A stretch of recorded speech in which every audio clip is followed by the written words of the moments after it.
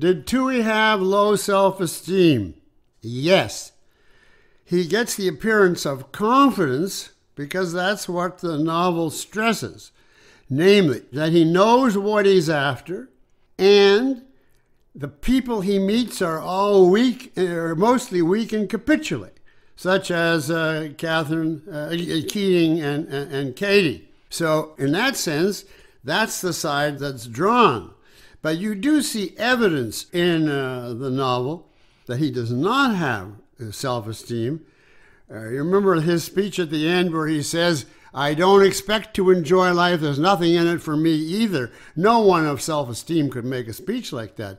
But I think the most obvious example is when he goes up to Rourke and he says, Mr. Rourke, tell me what you think of me, just in any words. And he obviously desperate, even though he knows Rourke is not going to love him, for Rourke to hate him, to give him significance, to make him feel something. And Rourke says, but I don't think of you. And that crushes Toohey because he does not have independent self-esteem. That line, by the way, was written, came up with by Frank O'Connor, Ayn Rand's husband, but I don't think of you. Great line.